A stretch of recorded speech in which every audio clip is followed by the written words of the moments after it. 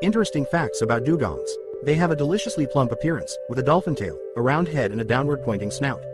It is known that dugongs graze in areas with rare seagrass. They are often called sea cows. They prefer grass with a high nitrogen content and low fiber content, which makes it easier to digest. Most of them graze all day. They are also sometimes called guinea pigs and sea camels. Analysis of the protein in the eye lenses of dugongs suggests that they had a common ancestor with elephants. Like elephants, dugongs can also grow tusks. They occur in both males and older females.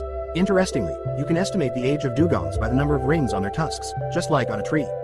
Dugongs have a very small brain, which weighs about 300 grams, because there are few natural predators, and food extraction strategies are simple and do not require special coordination. It may take 8 to 18 years for a dugong to reach full sexual maturity. This is relatively longer than other marine mammals, such as whales. Emerging to breathe air, dugongs stand up on their tails to keep their heads above water.